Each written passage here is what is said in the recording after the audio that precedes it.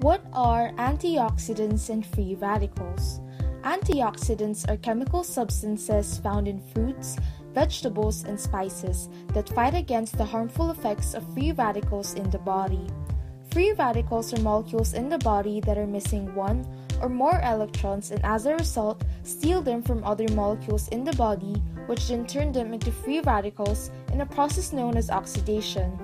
This causes an endless cycle of free radical formation. Antioxidants, by having excess electrons that they then donate to free radicals to make them stable, stop the cycle of oxidation. If the body does not have enough antioxidants to handle the production of free radicals in its system, or if there is an overproduction of free radicals, then it will result in the destruction of DNA in cells, which can accelerate aging and cause cancer and other diseases.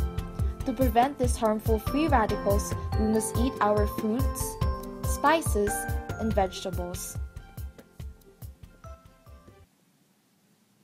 Created using Powtoon.